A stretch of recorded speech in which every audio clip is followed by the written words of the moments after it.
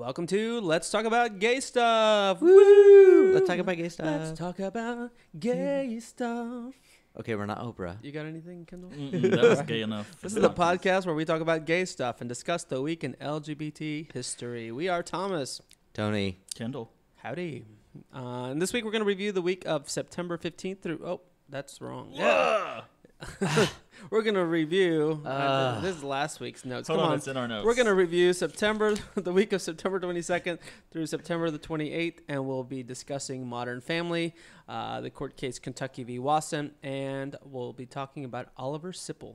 See, Kendall and I don't use notes, so we don't have to worry about that. Yeah, I'm We just wing We're it. just educated. I'm like an old manager used to say, SLOW. I feel like it's been forever since we last were on these mics, but it's only been a week. So what's going on? How was the week? I kind of agree. My week was kind of long, so even though it was a week, it seemed like longer. You came back from Denver today.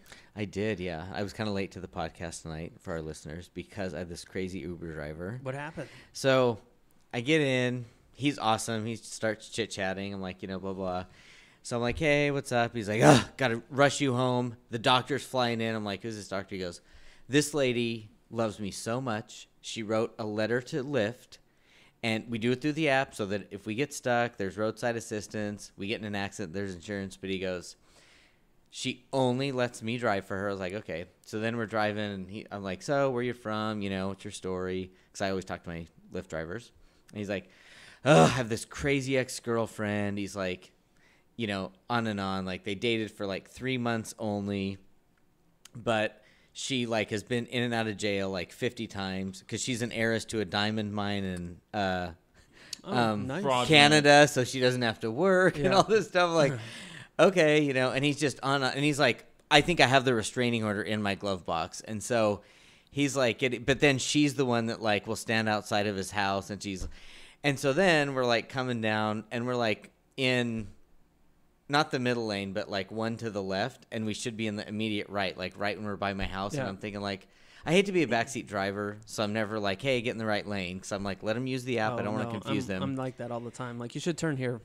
See, but then I'm if they're, because a lot of my Lyft drivers are new to Houston, so I'm my star rating actually has gotten a lot better since I stopped riding with you, Kendall. Okay, but Tony, anyways, Tony. Yeah. So anyways, he passes my exit and he goes, oh my God, I'm so sorry. He goes, I just get so passionate when I talk about her and everything. And so I think he does, and he even admitted he does kind of want to end up together, but literally her parents. He wants to end up with this woman who he has a restraining order on? Yeah, I mean, it's love. That's he does so love her. Sweet. And so, literally, she's in jail, right? We passed the jail, and he goes, she's there right now. I was like, what happened? He goes, her parents are in the 70s, and she lives with the parents. She also has a 7-year-old. She lets the 7-year-old do whatever. And so, anytime the grandparents who are in their 70s, try to discipline, she gets a taser out. So, she takes this taser out for her, 70-year-old parents, and so they had to call the cops. The woman or the daughter, the little girl? The woman, no. Okay, I thought it was the 7-year-old. No, if the grandparents go to discipline the little kid. Yeah, she's the heiress to a diamond mine. And she lives with her. So she doesn't have to work, yeah. So who's the crazy one? The woman in jail or your Lyft driver? Oh, they're both. Yeah, they're both. Or the passenger. Wow. I know. Thank you. Listening and believing the story. Did you make it home? I guess you made it home because you're here. Made it home. Safe. Yeah. Oh, he was great. I actually enjoy rides like that because it keeps life interesting. It's not some Joe Schmo. No, I'm that guy on the phone the whole time. I'm catching up on my news. Oh no, I love talking to them. Talk to me. I don't. Oh, see, I love talking to them. I love because every one of them where are you from? What's your story? To sit in the trunk. Oh, I love talking to them. No way. Spencer will talk because he's Canadian, and so he can't not talk. So he just starts getting conversations. I'm like, why are you guys talking? But see, I love it. Yeah. Well. But do they understand Canadian? No, it's a different. They listen here, bud. I don't know what you're talking about over there. They speak in tongues. But anyways, yeah. So anything happened for you this week, Kendall? Pookie Butt Tiny Baby Asian's back. He's back! Yay! All right. He is he's napping on the couch right now, so. He is awake, close to napping. He had a great retreat that he helped lead in Bali. He looks very refreshed. Yep. So that's fun. So he's doing a handstand right now. That's how he sleeps. That's how yoga sleeps instructors in his handstand. Anything else? Tiny fruit Any bats. other things happened this week? Kindle? Oh, we're not talking about anything else. Okay. I sent you a text this No week, Kindle. Whataburger stories. Yes, but we're going to do that. This is going to be separate. I keep trying to get him to do a separate podcast of On his Whataburger stories. Yeah. Tales from a Whataburger. But he hasn't bit at that one. So you just have to... Because I'm there a lot, is what he's saying. Yeah, you write But you always stories have good stories from there. about Diet Coke and training for the... Well, and about the guy patrons. that's like, Homeless people. oh, God, this guy totally wants me to, like, help him, but I'm not. And then he calls the guy. He's like, oh, I totally want to help you, but my wife won't let me. You should actually take screenshots of those and then put them on Twitter so people can follow you and read them there. An idea. Or just go to your local Whataburger and hope I'm there. Or everybody's local Very Whataburger is going to mysterious. have similar stories. You're going to sign autographs. Every at the Whataburger is going to have a cardboard cutout. So of I me. think the moral of the story is if you're really bored and want to spice up your life, go to Whataburger, sit, have a Diet Coke, and just listen. When I don't even eat there. When Kindle writes his book and goes on a book tour, he's going to do signings at Whataburger. In No, the his parking lot. book tour can be like my lonely days at Whataburger. Oh, they were lonely. No, he's made Peaceful friends. days. Remember, I don't want to talk to the Uber drivers. Yeah, he just stays alone. I actually I don't like to do it at Whataburger, but I like to go and hang out like at coffee shops and stuff and just kind of, that's where I work. Yeah, I don't most drink of the coffee, time. so I get a huge Whataburger Diet Coke, sit there and just stare at people and wish I could afford to eat the food. You must have been there when I sent you that text, though. I sent you a text. I was at a networking event, and all of a What sudden, was this this text man- message? this woman says, "I gotta go to the bathroom." That coffee's getting to me. It was just like, Oh Was my she leading God. the group? she said it out loud. It was Wait, just was she like- leading the group? No, she was just a Oh. participant. She but said it was out just like, loud. What did people Yeah, say? Nothing. I mean, me and a guy I was talking to, we walked off and we're like, well, that was a little bit too much information. But yeah, it was. Was it kind because of, it was unladylike? Well, it was just. I don't think it's unladylike. I remember I was at getting a haircut one time, and the one of the hairstylists was like, "Oh, my stomach hurts. I got to go to the bathroom real bad." And it's just like, why do people share that? Yeah, it was just that like, reminds let me me of, go to the restroom. Yeah. Yeah. David Sedaris, my favorite author of all times, said his hairdresser when he was little went to the bathroom and came back, and when she started cutting his hair again, he smelled shit. Gross. The entire haircut. She had not washed her hands, What? and he was too shy and gay and polite to say anything. So he's like, her hands are like right by his eyes and nose and mouth. Well, that's Did why he I get told you pink that eye? 'cause you get disgusted about that stuff. Like you're like no one. He doesn't want to know about anyone going poop or passing gas. Like that is not a thing. Like you can't do that around Kindle. One time I remember you remember it was you, me, and Martha. We were out in the Blue Ridge Mountains, and that we'd stopped to go to like the rest area. It was in the park, and some guy who you were like, oh, he was cute, but then he farted really loudly out in the middle of Gross. nowhere, and Kendall was just disgusted by him. He was like, oh my gosh, that guy's so gross. It was just like, Well, if and you here we can't- are talking about it. If you can't Half the podcast. fart loudly in the woods, where can you? I mean, I'm there with you. Like that's not topics I want to He's not a discuss. bear. But I just He was not a bear. no, I just figured that would have been you were gonna enjoy that during your Whataburger days of talking bad poo. I got another story though. This was What a little happened? little sad. So I get this email on Wednesday, it's 7 a.m, and so I read it. Don't pay anything. Like I didn't read it too carefully. Then I go back and it came through the Economy Works website, and so which is my business, right? And so I get it, and I don't get a lot of emails through there because most of the stuff they're directly through emails. They're not through the website. Anyways, it's this reporter saying, "Hi, I'm with the Turkish News Network, and I want to do an interview. We're doing a story on the gig economy, and we know you're an expert in the area, so we'd like to talk to you about it." No way. That's awesome. And I was like, "What? Wait, is you have this?" to wait. I was like, "What is this?" And so I showed it to Spencer when he woke up, and I was like, is this a thing? And he's like, well, yeah. So I wound up responding to the note, and I was like, okay, well, I guess it's nowhere. Like I figured it was a scam, but I did all my due diligence from a cybersecurity standpoint, because I was like, all right, don't click on any links that are, that look malicious. I researched the person who was sending it. When you sent the money, it was Western Union.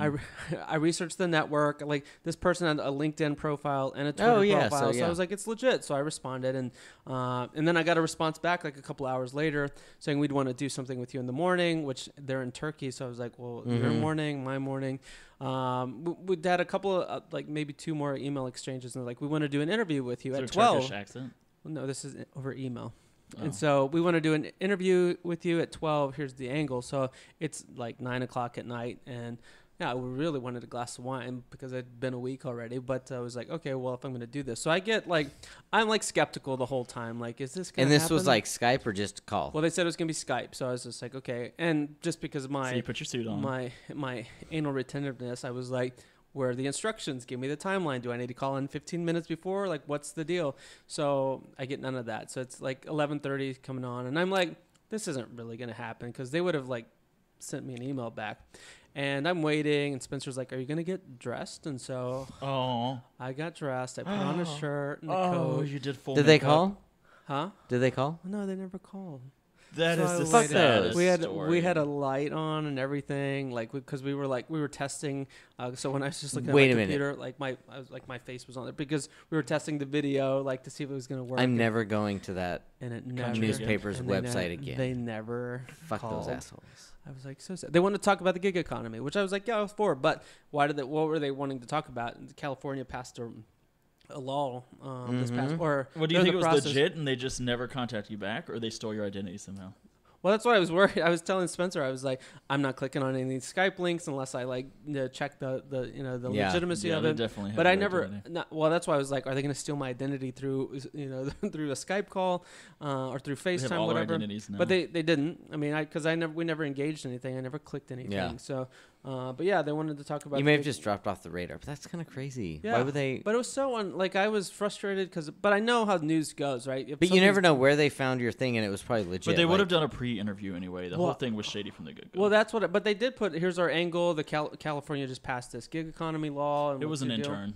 And so She's been executed. But I was like, okay, well, and the news goes, like I said, things are breaking. So I know but it was just like, there was no organization, which, most companies and businesses run like that. So I was like, okay. But I was wondering like how they found out about me. Cause I'm like, you don't search gig economy. No, but and if see like Thomas somebody Lopez. shared something, But you and had they- your wondering- job listing on Grindr This is true. And I do have global reach on that. and your No, social security number, so no, all they need to do is steal it from I you. was wondering if they found out about us from the podcast, though. Because we have Maybe. listeners in Turkey, and Spencer was like, no, that's not a thing. I was like, we have listeners around the globe. Yes. What up, Zimbabwe? France, yes. So UK, South Africa. Yeah. Thank you. So I was like, well, love you, Tennessee. listeners. Love you, listeners. They heard about Economy Works, and they were like, New hey. Mexico and Old Mexico. So that was my week. Like I was skeptical the whole time, but then it was like I knew as soon as I put that shirt and coat on, I was like, this is gonna be stupid. Like it's not gonna happen. And then I'm gonna have a story And to the tell. gays have been through enough. It was I so know. sad. But anyways, God, we Well, all Tony, had tell crazy us- weeks. luckily we're here, and let's get into our topics. Another right? sad story.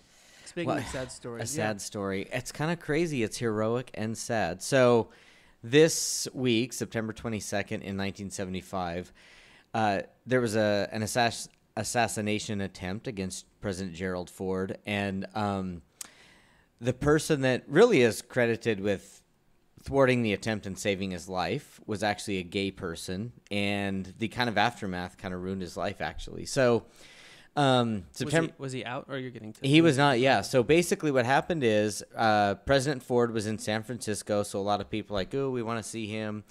And he was coming out of his hotel, and across the street there was a big crowd waiting for him to come out and see him. And this lady, she had a gun, and so she pulled her gun up, and she... Was that Squeaky Fromm?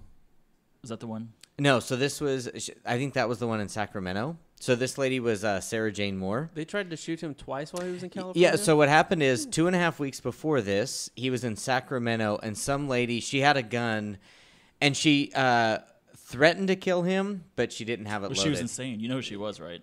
She was a Manson. Yeah, she was one Charles of the Manson girls. Yeah. Wait, so why were they trying to kill? I mean, she was So that pretty, lady like, was trying to kill vanilla. him because she was very environmentally, she felt he didn't care about the environment. So that happened 2.5 weeks before this. He's in Sacramento. That happens. So then 2.5 weeks later, he's in San Francisco, comes out of his hotel. And this lady, she had a loaded gun. And so she pulls her gun up and she actually shoots at him. And the only reason she missed, she was actually a very good gunshot. She had just purchased the gun that morning and the sights were off. She didn't sight it in. So she shot at him and it missed. and she dropped it, and then she pulled it up to shoot him again, and Oliver Sipple was standing near her, and he saw her raise her arm, so he lunged at her and went to grab her arm and throw it down, and she shot, and it missed President Ford, but it hit a taxi driver. He survived. But pretty much, if it could have very well hit him and killed him if it wasn't for Oliver If Sipple. you were a taxi driver. Yes. So, come to find out, this guy is a Vietnam War hero. He was a Marine in Vietnam Sipple? War. Sipple, yeah. Was he a Secret Service agent, or he was? No, just he was there bystander? because he lived in San Francisco, wanted to see President Ford. He was just an innocent crowd member. Yeah. So the media, the Secret Service, the media went crazy for this guy, and he was like, "Look, if I wouldn't have done it, somebody else would have. I don't want to be in the news, whatever." He was like, because he was gay, but he was pretty much. So he was from Michigan, working class family. He was pretty much he went into the military, went into the Vietnam War, came back. And then moved to San Francisco? Yeah, so he actually he went to New York for a bit. He met Harvey Milk, ended up in San Francisco. So in San Francisco, he was a political activist. He was very active. He campaigned for Harvey Milk. He was just volunteered for all these LGBT causes. Very active in the gay rights fight. But publicly, he was very closeted. And so when this happened, he was like, look, I don't want any press. He wouldn't return any of the press's phone calls, anything like that. So the media goes crazy. They're like, this Vietnam War vet just saved President Ford, everything.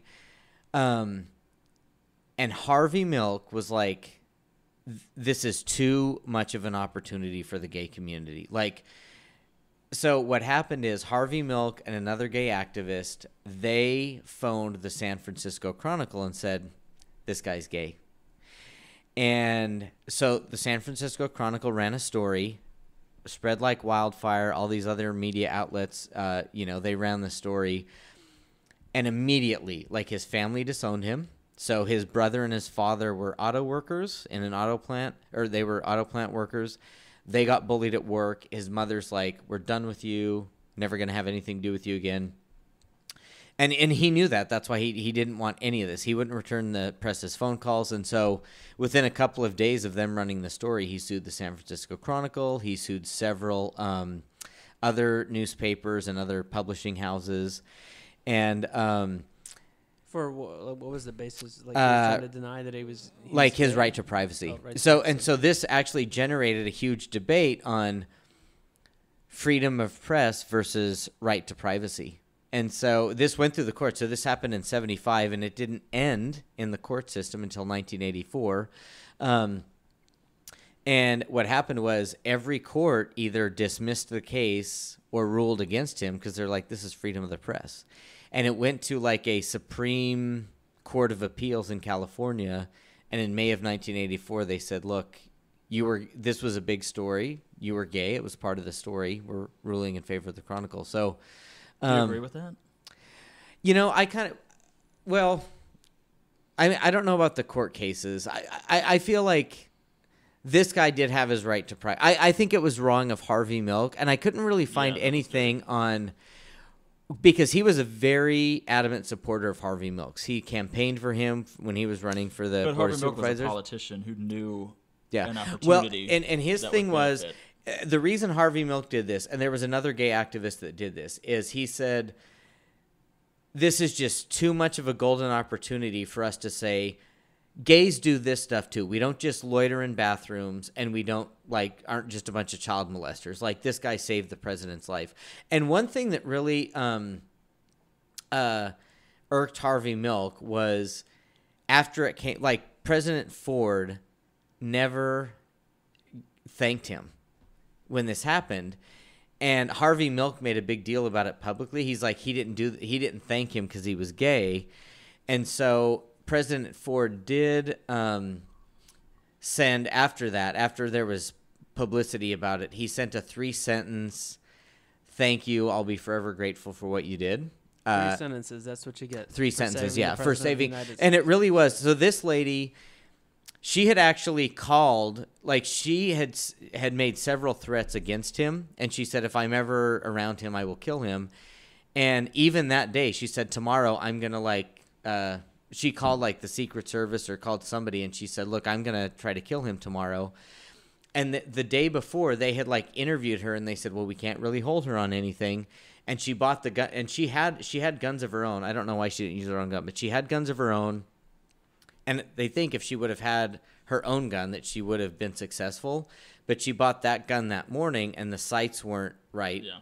And well, there's a whole debate still to this day about, amongst the gays even, that if you know someone's gay, it happens with politicians the most probably, is it right, would it benefit the whole gay cause for gay equality to out them?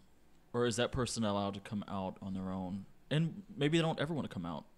But that argument is still going on, especially for politicians, because there's so many closeted politicians. Well, to me, it's a personal choice. I mean, I do feel, the stance of most people in the gay community is like, please come out. Because if you know people, like just as an average everyday person, if people know, they might not be okay with the gay concept, but they'll be okay with, oh, I know Kendall and I like him, so of course, But I think it should be up to the person, because this guy probably knew, if my family finds out. And so this poor guy, his family disowned him.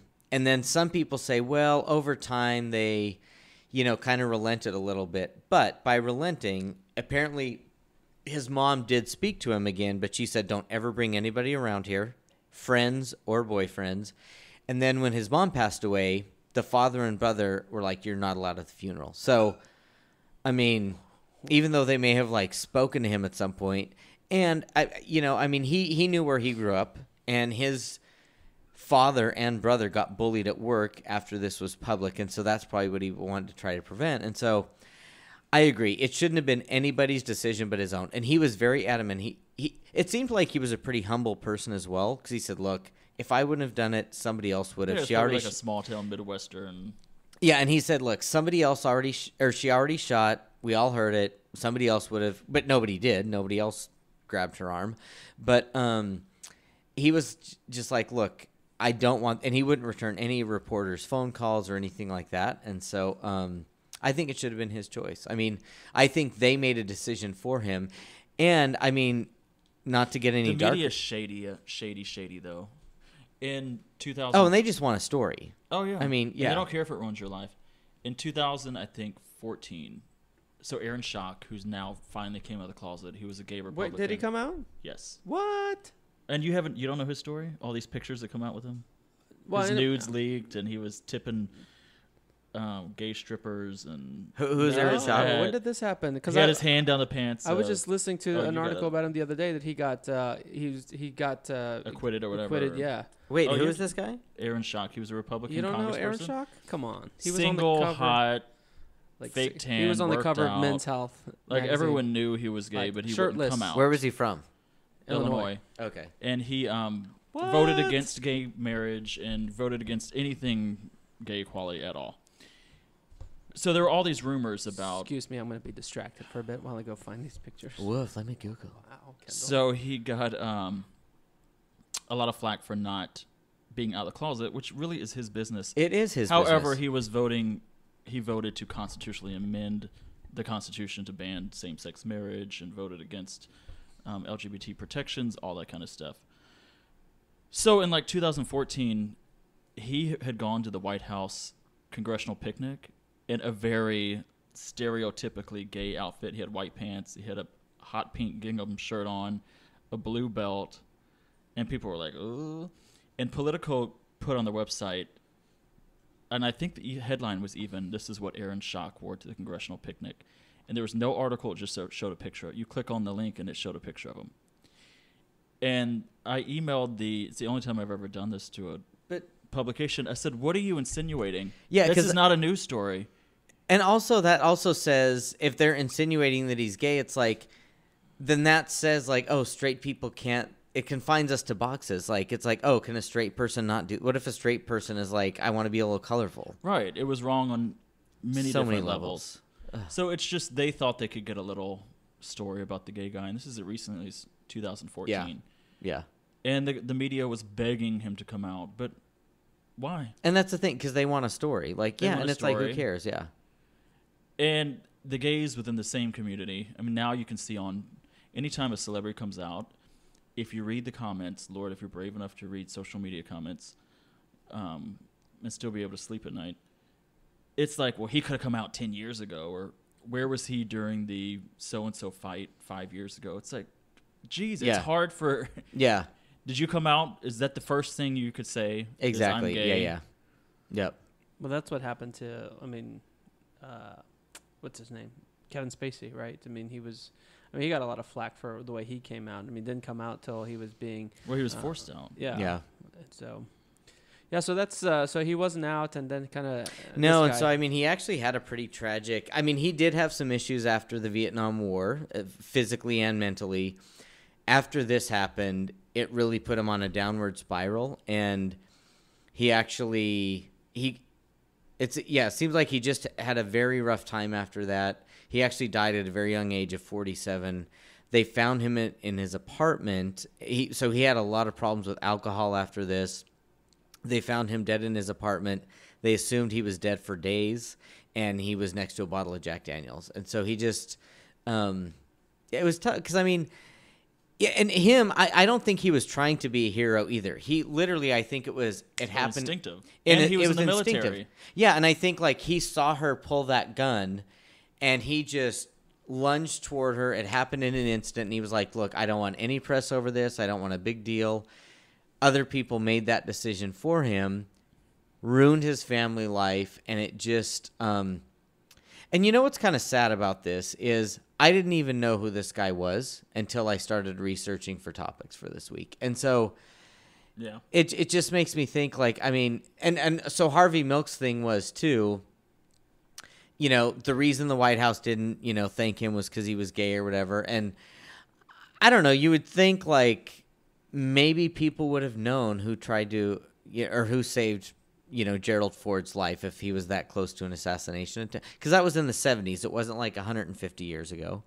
I don't know. So it's just kind of sad that this guy's name is kind of lost to history, in my opinion. But I would say he has been mentioned in a couple of different, like, radio broadcasts and a couple different, like, movies.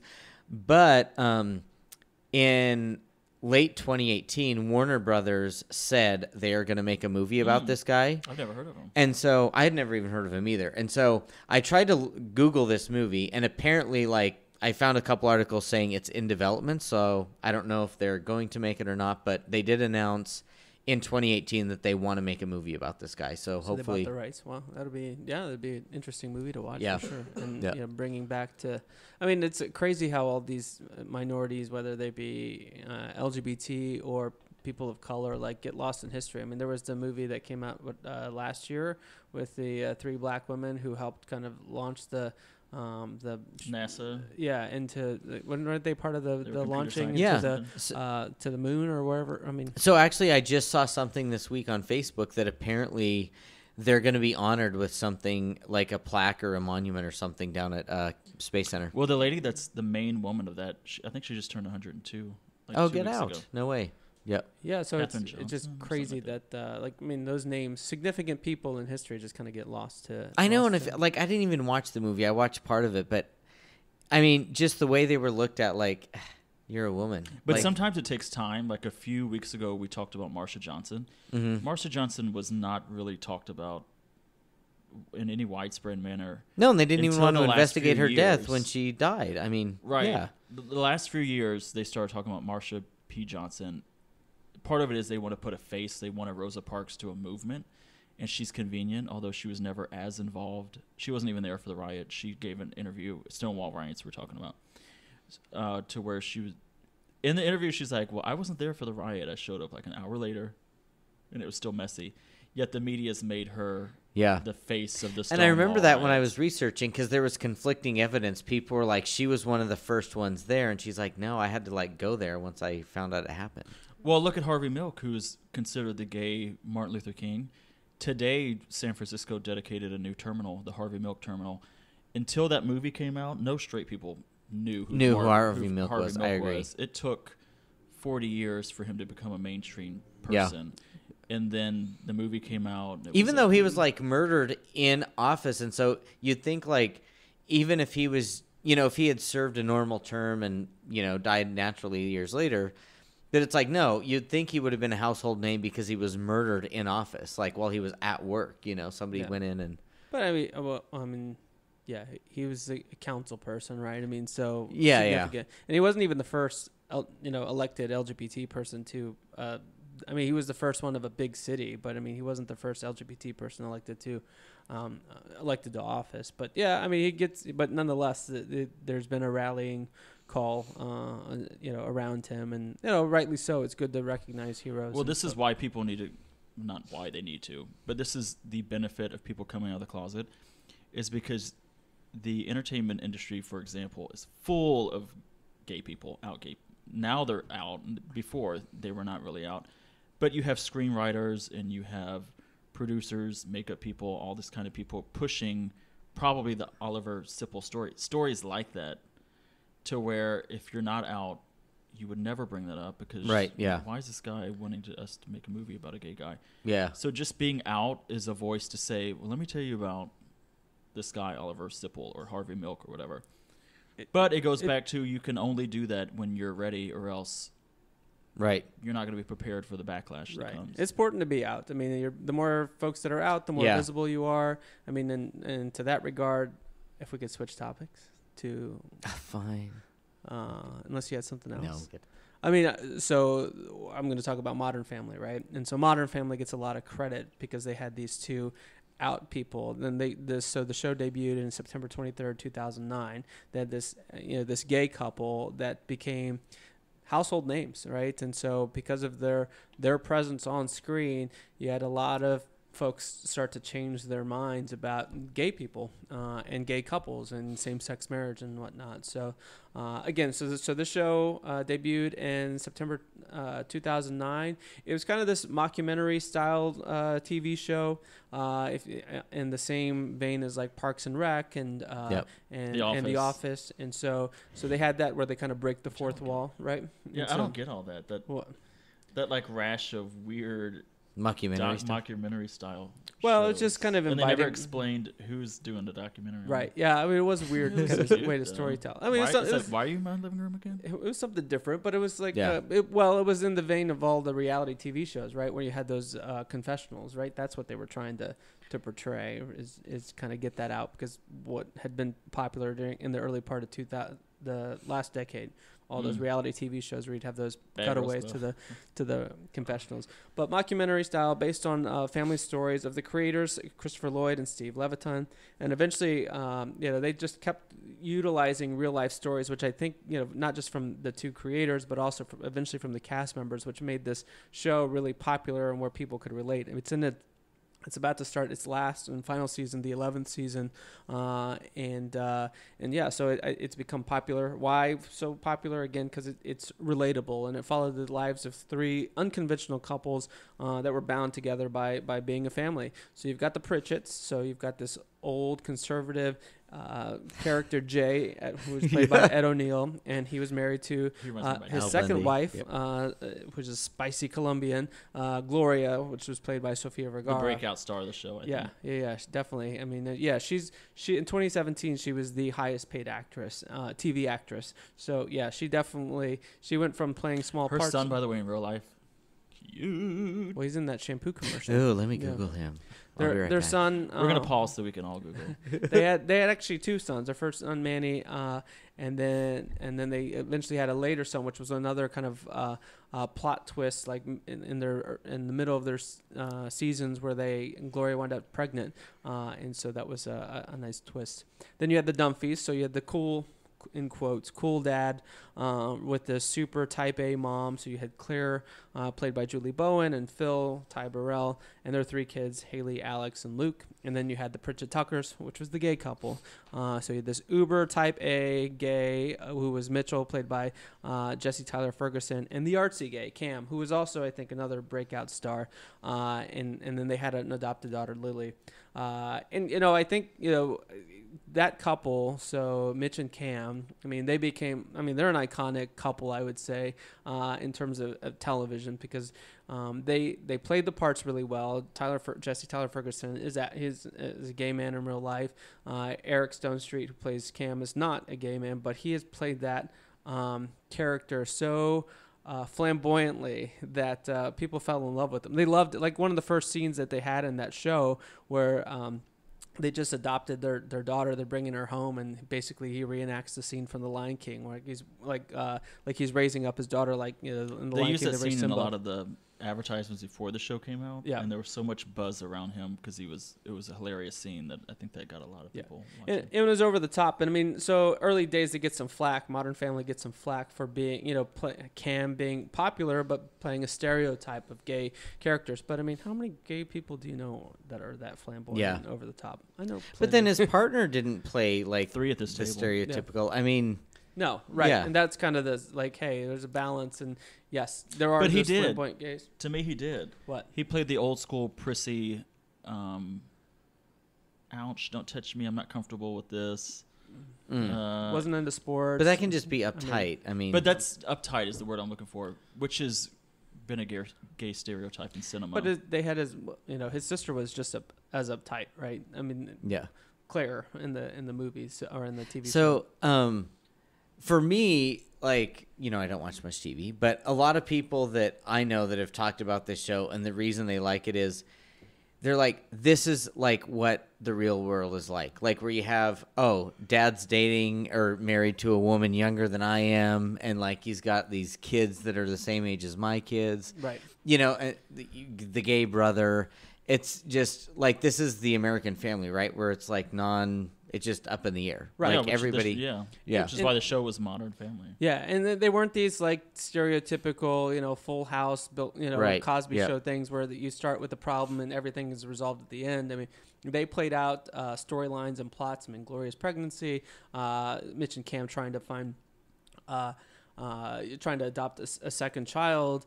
And then the kids growing up, so the 3 kids growing up, or all 5 kids growing up. I mean, you saw them, and that you look at stories now about Modern Family, and a lot of it's how those kids have grown over the last 10 years. You know what makes me feel dirty is that when I met Luke, he was. and now look at Luke. Well, Paul, see you all can Google.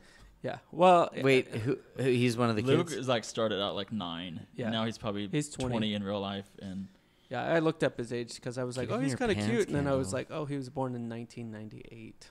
Oh my God, we were out of Oh, so high he's school 21. by then. I know. Jesus. That's why I was like, oh, that's He's legal that's now. not good. But he's 20, so he's legal, so it's not all. But anyways, yes, he I God, guess you know how I like him young, in their 20s. That is that young. 20 pounds or less. Right. So, but they were real life. They weren't, you know, Leave It to Beaver type plot lines, which is what made them go a long way. They had realistic situations, like you noted, Tony. They had the exes, right? The story of the exes, because they would bring back Claire and Mitch's mom, or who was Jay's ex-wife, so which was played by Shelley Long. They'd bring her back. You had the children growing up and kind of the challenges of you know, dealing with school and the peer pressure and the bullying and puberty and all those sorts of things. And then you had these adoptive parents. So they were all storylines that people could relate to. They also had big themes too, which were kind of groundbreaking if you think about it. So they embraced a lot of technology, which seems kind of silly to say, but when the iPad was first coming out, right, in 2009, you know, they had an episode where Phil was like obsessed with getting an iPad, and he got it, which everyone in the country could relate to because there was this new gadget, the iPad, and we all wanted it. So it was just kind of watching Phil get it, and you know, the whole excitement he had around it was a thing. They also had, which was, again, I kind of scoffed when I remember reading about the episode when it came out, but they had a whole episode that was revolving around using FaceTime. Like all the episode was using FaceTime on either their computer or on their phones, which was an interesting way to tell a story. So they get credit for doing those sorts of things. They also embraced trends, again, which is why people, I think, could relate. Promposals were a big thing, and so they had episodes talking about those things. Getting into college, flash dances were a big thing. Remember how those were all viral YouTube videos, and they had an episode about that. So, again, things people could relate to. The other thing I would say that folks were being educated on, maybe it's not being able to relate to, was just same-sex couple issues, right? So in 2009 is when you started to hear or read and see in the news the big the headlines about same-sex marriage and those sorts of things. And so you had Mitch and Cam kind of being in love, being a relatively normal couple, yeah. And so you got to see all of that. You got to see their and they weren't like these, like glamorous hard body. They're like two normal people. Like Cam's a little overweight. Like yeah, and they were boring. I mean, they kind of fussed about their boringness. Which if you've been in a relationship for a longer than a year, you get boring after a while, right? And you get comfortable with that, which is okay. But they kind of introduced that, which I think a lot of people just assume if you were gay and in a couple, you were just constantly having orgies and that sorts of things. Exactly. So these guys were like, no, we're boring. We can. And there was one scene in which I remember that they were going out.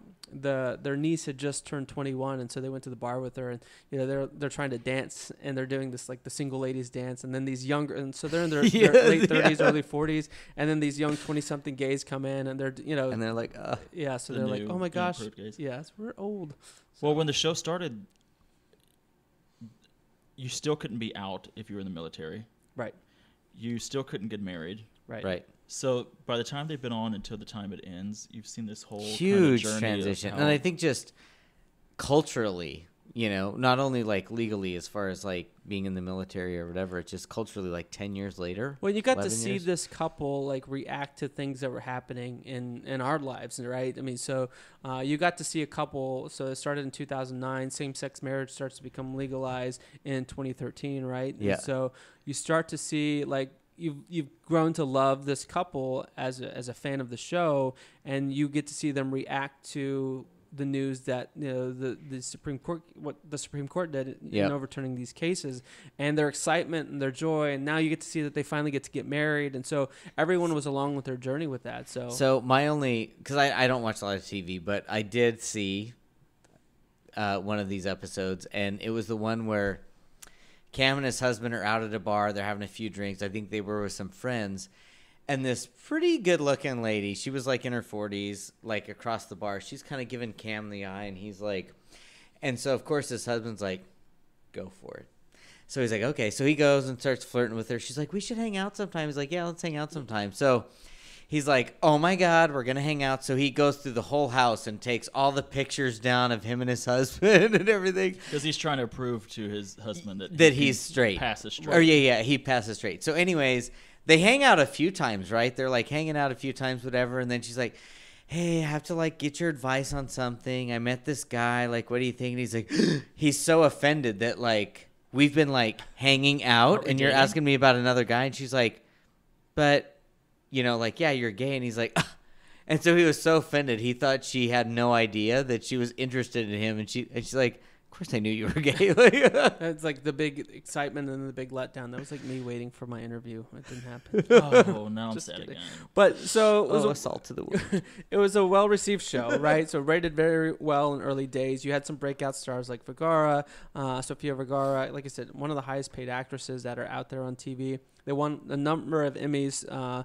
Eric Stone Street, Ty Burrell, and Julie Bowen all won 2 Emmys each, and they also won 5 times for Outstanding Comedy Series Emmy Award. So which was really great. It was a popular show. I mean, I think I don't know, my family members I think felt more comfortable with, because I came out to them in 2009. I think, or 2008. I think when they started to see that show, they started to, I think, relate. Okay, you guys, you're not out at the bars all the time. Like you might be like Mitch and Cam. Michelle, during the 2012 campaign, Michelle Obama and Ann Romney cited this Modern Family as one of their favorite TV shows. But it's coming to an end. Like I said, wait, we're not going to talk about the petition. What was the petition? So gays, once it became very popular, a lot of the gays were like, okay, but we're even portraying them as not a quote normal couple. Like all the couples on every single episode kiss. Oh yeah. And the gays, it took several seasons. I want to say the 4th or 5th. There was a petition even to let Mitchell and Cam kiss. Yes. And when they finally did, it was a huge deal. and they couldn't talk about their sex life for a while. So the That's idea actually was a good like, point because yeah, go ahead. no, that's kind of a good point because it's like that's them putting them in a box. Like, oh, you can be gay, but not too fully gay. Yeah, and it's like which is a theme throughout being gay, since being gay right, was a exactly. thing. Yeah. Just don't be too gay. Just Yeah, don't be gay. Just in front don't of me. rub it in my You face. can be gay, just Don't don't throw be it But in gay. if I can't rub it in your face, that's half of what we can do in bed. Hello. So You want to rub it in your butt? hey, last season starts. Last season starts on September 25th. Again, I think the show is going to go down as having been a key player in changing the perception of LGBT people. Especially with Mitch and Cam. I think they're going to go like Lucy and Desi like couple. Like they're going to be an iconic couple when it's all said and done. Again, they've been invited to people's homes and they help normalize what it's like to be gay. And it's been a whole zeitgeist cultural thing to where when they started, they weren't even being portrayed as normal gay people on TV in 2009. Right. And when it goes off the air, even in that time frame, the complete journey of what gay people are allowed to be has changed so much. I think that's going to be its legacy of. Yeah, I mean, I would watch that show. I hadn't watched it in a while, so I picked it up recently. But everyone, especially the first few seasons, it was like every show I was like, I'm not crying. Like because they had good storylines, and especially the ones with, like Mitch and Cam, like because I could relate to that like now, and so it was one of those things that I was like, oh, that's a nice place to be, and that other people can look at that and be like, hey, that can be me. And I do think this is important because. First of all, I do feel it's important for like shows like this because if you're some small town kid, and you're like, oh my God, like we talked about this on the It Gets Better, episode. If you're from like some small town Texas or Kentucky or whatever, and you see that, it kind of gives you like a beacon of hope or whatever. And then also like the organization GLAAD, I'm very glad that it exists because, Pardon the pun. We talk a lot about. You can do whatever you want in the courthouse, but I mean that doesn't change public perception and things like that. Whereas, right, if you're where GLAAD probably was involved in, let them kiss, let them, show affection, let them do be a bit more normal. I remember having discussions of like, yes, for people that don't know, GLAAD is like a gay lesbian media organization, whatever. Go. Gay and Lesbian Alliance Against Defamation. Or yeah, I think so. Defecation, maybe. Yeah, but basically their thing is anti-scat. Like it's like we want gays to be incorporated in pop culture. Like yeah. Well, I remember having discussions of you can't force. It's kind of dangerous. Say same-sex marriage had passed in 1980.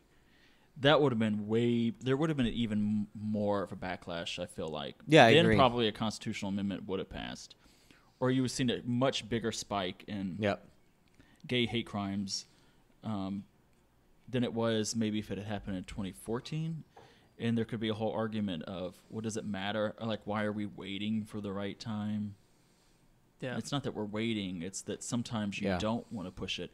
That argument could be said about Roe v. Wade too, because when that came out in around 72, those conversations, like it was way ahead of its time. Yep. And I think the conservative movement at the time latched onto that, and they still are not over it. Right. Still, I mean, yeah. It's still a huge issue. I think a bigger issue because it passed in the early 70s.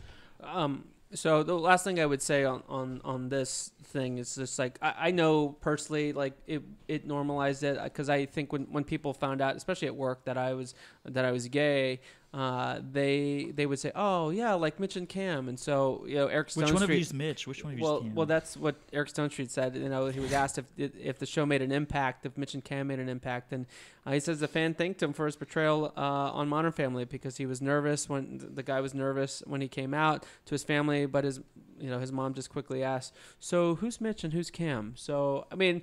You could argue that that's a little bit like stereotypical, but I think the fact that people are like, oh, okay, I can see how this gay relationship can work out. You're like Mitch and Cam.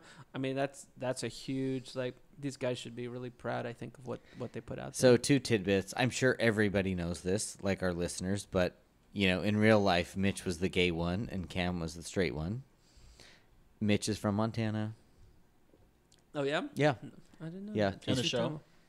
No, Jesse Tyler Ferguson. Oh, really? No, yeah. Yeah. Oh. Yeah. The- His the- parents live in the Montana. ginger. Mm-hmm. Well, so that's Modern Family. So speaking of modern things, so before we hop on over to your topic, Kendall, a word from Economy Works. Did you know that the modern unemployment rate? No, that was a bad transition. Did you know the unemployment rate is below 4% in the U.S.? If you are trying to hire someone, then you probably already know that because you're having trouble finding quality candidates. Economy Works is here to help. Don't have time, energy, or the resources to hire? Economy Works is ready to help you write job descriptions, find candidates, review resumes, and phone screen candidates. Let the Economy Works Talent Network help you do more with less. Economy Works. When we work, the economy works. Find out more at economyworks.com. So, Kendall, Okay, now let's talk about butt sex. bring us home. Specifically, What? specifically Kentucky butt sex. Ooh, yummy redneck butt That's sex. the best kind, huh? That bluegrass, The blue bluegrass. ass Woof. butt Ooh, sex. if it's blue, I don't know. So on September 24th, 1992, the Kentucky Supreme Court struck down the law criminalizing consensual sodomy between same-sex partners, saying that it violated the equal protection of laws and the right to privacy. So this law specifically dealt with the gays only. So the straights could have sex, butt sex, anal sex. Mm-hmm. The gays, it was only illegal for the gays since 1972 to be the ones putting their penises up each other's Wait a butts. minute. So Kentucky had laws that discriminated between straight people could have like anal sex, but gay So people in can't. 1860, there was a law saying nobody could have sodomy, anal Yep. sex at all. They didn't mention anything about oral sex or rimming or whatever. But, Can you imagine rimming in the 1800s? well, Yeah. we'll get to that later. I mean, I'll talk about any decade. I'm sure. So My in point is, 1860, like, they it said wasn't it was clean ass. unnatural sodomy. You couldn't do it with a man or a woman, but it was specifically relating only to the penis and the butt. In 1972, someone challenged that and say, Straight why people you, can do it. Yeah, why could we not have butt sex, basically? And they said, okay, we'll change the law. Now straight people can have butt sex, but the gays can not only not have butt Which is sex. weird. Why would straight? I mean, I know some people want to do it, but it's like, I mean, when you wear out the front, you have no I place to know. go but the back. uh, So, What does that so in 1972, they said, okay, yeah, sure, okay, straighties, you can put the penis up the woman's butt, but two men can't do it. And not only that, two men, it's illegal for two men to have oral sex or to rim each other. They called it oral to anal okay. sex.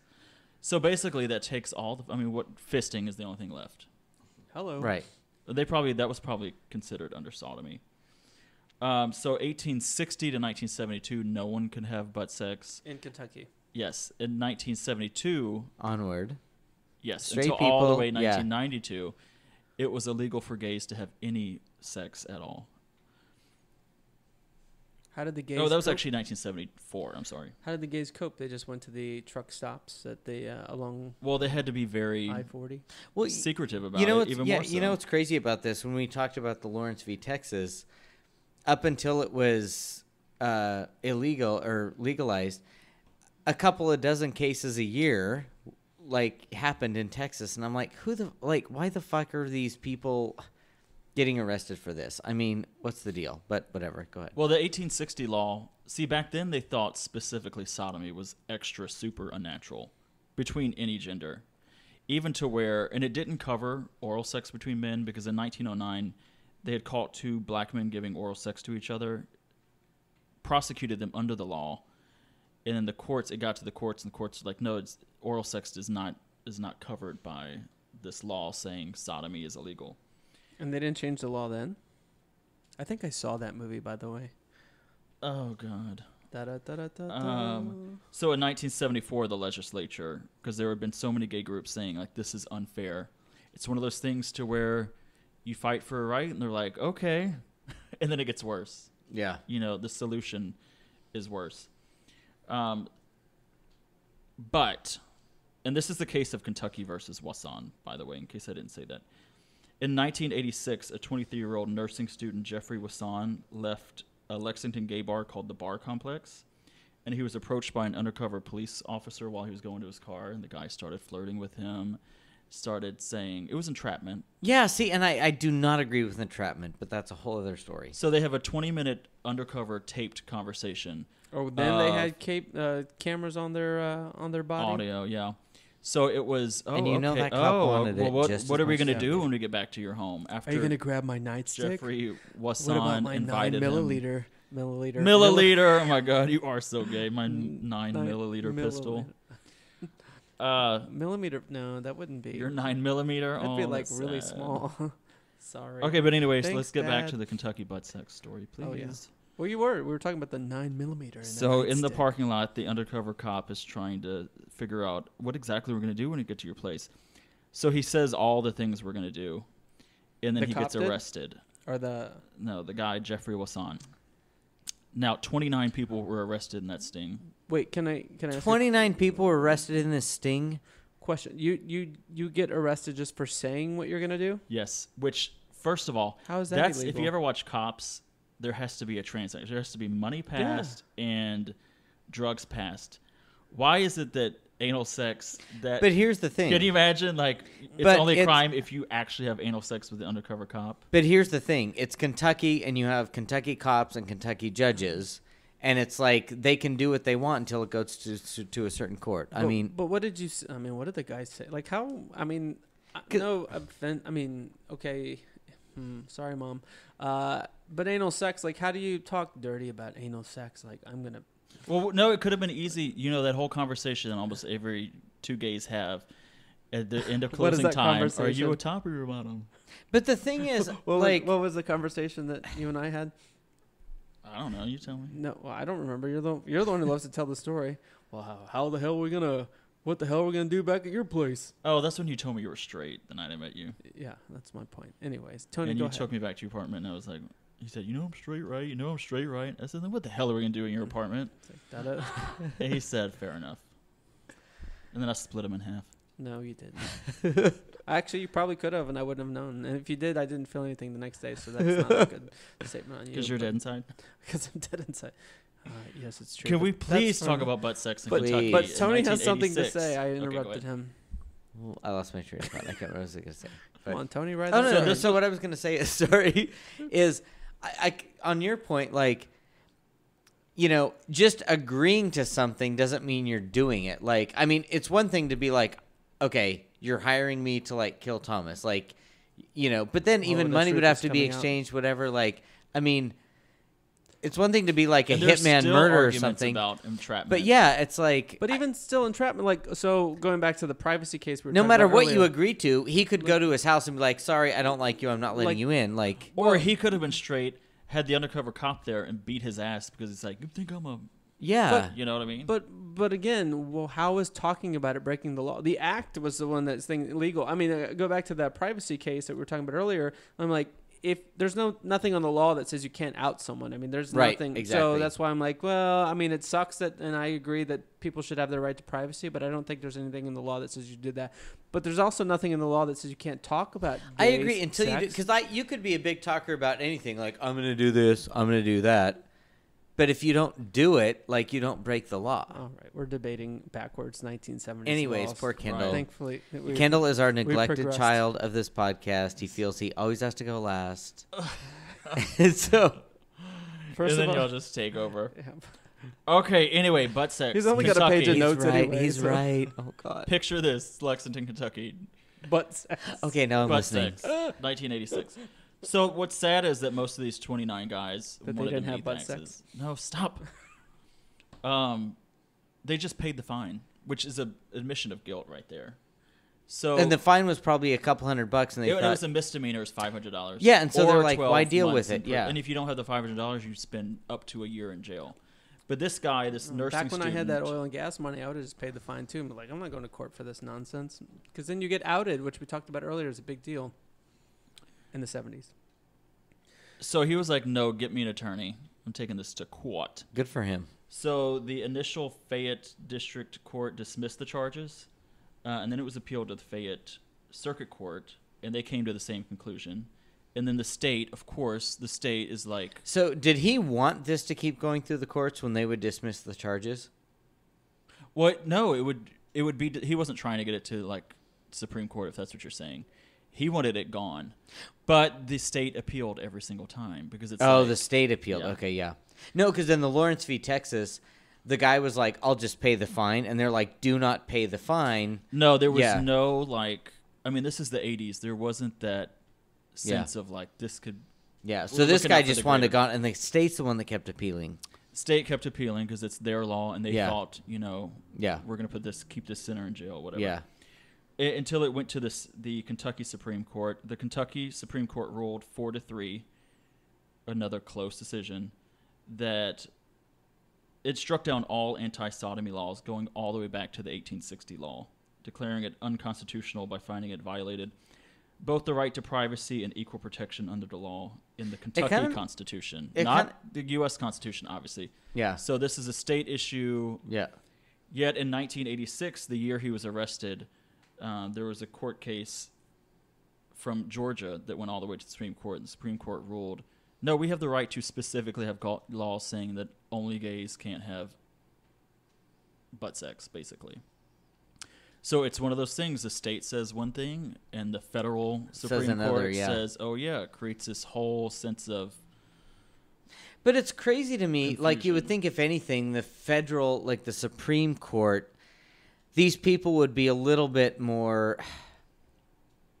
I don't want to say open-minded, but, like, who gives a fuck what people do behind closed doors? When the court said, quote, there was no suggestion that sexual activity would occur any place other than the privacy of Wasson's right, because home. if anybody does it in public, it's illegal. I mean, right? And they continue to say that sexual activity was intended to have been between consenting adults. No money was offered or solicited. So it's two men going up. And also, putting like you said, penises up their 23 people were arrested. 29. 29 as part of this. Like, that's ridiculous. See, this wasn't even the first. These little court battles were going on all over the country. They were actually the fifth state to rule that these anti-sodomy laws were unconstitutional. It kind of makes you wonder why the state did that, because when we talked about Lawrence v. Texas, which was years later, every time somebody got arrested for sodomy, it was just like, just pay the fine. Yeah, I'll pay the fine. Done with it. So it makes you wonder what the state's agenda was. Like, was somebody really wanting to affirm this on the books and they wanted it to go through? Or did somebody really say, I don't? Because, in the Lawrence v. Texas, all the way up the chain, they're like, can you please make the fine a certain amount? Because if you don't, it can't progress and it can never go to the Supreme Court. But Texas, before Lawrence, had so many, like during this time in 1992, Texas was having its own legal battles on the same. But I mean, exact here issue. in Kentucky, it makes you wonder who was pressing this to get through the courts. Like, was somebody on the state side saying, "Let's get this through the courts and make it reaffirm that this is illegal," or was somebody like, "Let's get this off the books, keep promoting states it"? almost always, especially when there's not a big movement saying this law is wrong, they're always going to appeal because it creates too much confusion. If it's upheld, then all of a sudden the law cannot be enforced, when probably 80% of the state wanted this law to be enforced. But this was the fifth state actually to rule that anti-sodomy laws were unconstitutional. They cited the other four cases saying, thus our decision, rather than being the leading edge of change, is but a part of the moving stream. It's crazy that it was Kentucky too. And then it wasn't legal. It wasn't struck down until 2003, Lawrence v. Texas, when they said, Federally. y'all can put penises up any old booties you want, as long as they're Ooh. 18. Still waiting. But some, like we said when we talked about Lawrence v. Texas, some states still have this law on the books. Probably on the books, yeah. Oh, yes, Louisiana a few years ago, they were arresting gay guys that were cruising at Baton Rouge Beach, which is a little local lake, which is a cruising spot. What is Baton Rouge Beach? It's just tiny. Like, is It's it just on the like a Mississippi, nickname or of a little lake, and they just call it. It's a park on the lake, and they call it Baton Rouge Beach. What lake? Is it? It's like a. It's not a big lake. It's a just man-made. okay. Yeah, I was like, but it's a cruising spot because it's a park as well. So a few years ago, I'd say probably 7 where's years this? ago, You're gonna they stop were there on our way to New Orleans. the sheriff was arresting people using this law that was on the books, the state law saying sodomy is illegal, but it had already been turned over nationally. But they were arresting people. People were spending nights in jail, missing work, all that kind of stuff. And that goes to show that how harmful even these laws, once the Supreme Court, they're still being used. Nothing ever happened to the sheriff. Actually, I think it was the police chief. He just said, oops, sorry. Well, it's on the books. Then the state legislature needs to overturn it. No. Meanwhile, you have something on your arrest record. And Exactly. impacts your ability to It was get a job. expunged, but it doesn't matter because then you're going to be in the paper. Especially in Louisiana. They love... I know so many old women that go and see who got arrested. What is Oh, that I'm called? sure, The yeah. blotter? What is it? The police blotter. I still do that. I go to my hometown newspaper every day and see who died, So who you're part got of the married, problem. and who got arrested. You yeah. are a Sophia. Oh my god, yeah. Well, thanks for almost letting me finish my story, guys. Oh, you still have more? No. So, but it's interesting you say that about the Baton Rouge because this just happened like within the last couple of years in Houston. So, like, not on the Memorial Park side, on the other side. It's a cruising spot. Yeah, well, no. I'm So just there's like this, like there's all these like trails that go back by the bayou, and apparently like weekday lunches, men will go park in this parking lot and they'll walk back into the woods and mess around. And Wait, where's this? so like when you go down Memorial, He wants you to draw No, a I'm map saying for because him. I'm like I'm running through like along the bayou all the time. When would you say the peak time Yeah. is? It's like, no, okay, instead of so me changing my like running time- across Memorial Drive from Memorial Park, Oh, there's like across. the picnic Yeah, yeah, loop yeah. where they do the biking. Yep. So if you go back past the picnic loop, like you can walk into the woods, basically between there and the bike, and it's all wooded and everything. So apparently weekday lunches, men will park there and they walk back in there and then like meet other men to do whatever.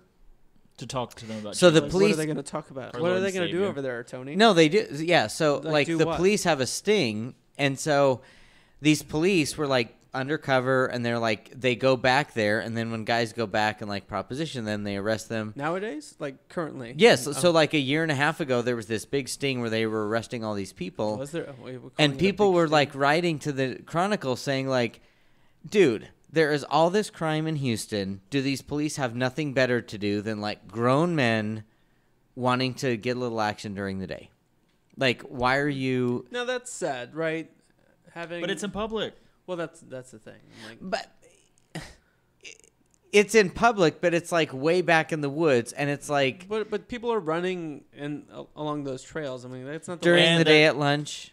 No, but some of the women are you've got women who are running. But out where will there, Tony go if the police... I know. Look, well, I and don't have a car, and or I I say would go this there. as a one-time cruiser, right? I One mean, like, time, yeah, one time. Yeah. Well, no. As a yeah. Anyways, so yeah, I get it. I mean, yes, can the resources be allocated elsewhere? But if you're running in the park with your kids or you're a woman or There's no way kids are ever back there. It is too rough. Tony's trying to defend himself. I have never seen. Tony was No, part of the I sting. just So feel you've like been- these are when consenting you were adults. back- Tony got a big He sting. knows back all then. No. about what's going on. I want to go back there, but no, these are consenting adults, and it's like Well, then there's Grinder. Find hook up another way. That is Like, true, that I is mean, true, Come on, there's yeah. other ways to do that now. I will God, say, you guys are all for the police. in my this. defense, you're for this entrapment. in my defense, 10 years ago, you didn't have that luxury, or before 10. oh, sorry. people have been doing this for probably 30, 40 Yeah. years back That's what there. I'm saying. 30 years ago, you didn't have options. You didn't have Grinder. You had classified ads, personal ads. Nowadays, come on, like clean it up. Clean it up. All right. Whatever. Speaking of cleaning it up, let's clean up this podcast. Ah. All right. So, thank you for listening to our podcast. Unless you had something else to say. Anyone No, no, else? All no. right. Just forget it. All right. You guys love entrapment. You love the police. Whatever. I will say this on the Detention. police note. Like I was at an event sponsored by the LGBT Chamber here in Houston, and they had the police chief from Houston talking.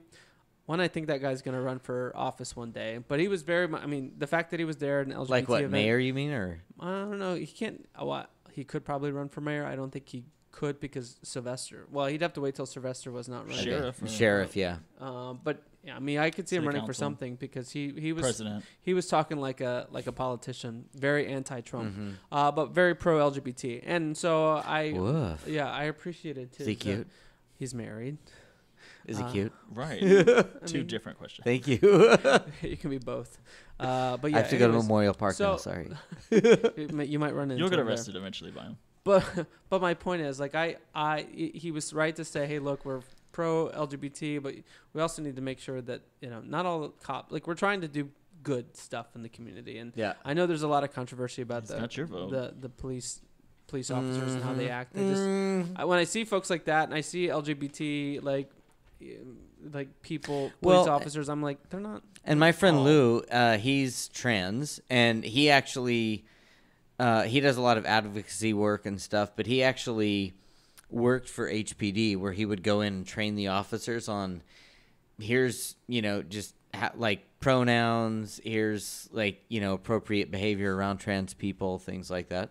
There was an episode of Will and Grace where they did a training, Jack and Will did a training on how to talk to gay people. But yes, I guess my point being, I'm not trying to give police officers who do bad stuff an excuse. I'm just saying that I think they fight the good fight and protect us day in and day out. So, Resident Republican. and maybe they shouldn't Just be kidding. It's true. cruising us out in the or arresting us while we're cruising. But anyways, thank you for listening to our podcast and KiKiing with us this week. A special thank you to the guy who made the enchiladas. Spencer, how do you make the Is that enchiladas? how you pronounce it? Enchilada? How do you make the Yes, enchiladas? in Texas, in America. You fold in some broken Texas is its Oh, own you country. fold in the cheese. He was Broken cheese. He was able to successfully fold in the cheese. Wow. Anyone who's watched Schitt's Creek knows what that reference is to. Special thank Didn't you. you send us again that video? Did I fold in the cheese? Yes. Yeah. With his mom, him and his mom. Yes. Yeah. And they hated each other. Well, Yeah. they Like, just fold had it a in. contentious relationship. How did that skit go? She's like, well, you just need to fold in the cheese. And it's like, Say fold in one more time. what does that mean? She's I like, don't know how to fold broken cheese. she's like, I can't. Moira was like, I forgot about that till just now. I was I like, can't tell you I everything, think I've seen this David. before. The one thing? Sorry. Okay, so Spencer made some good enchiladas.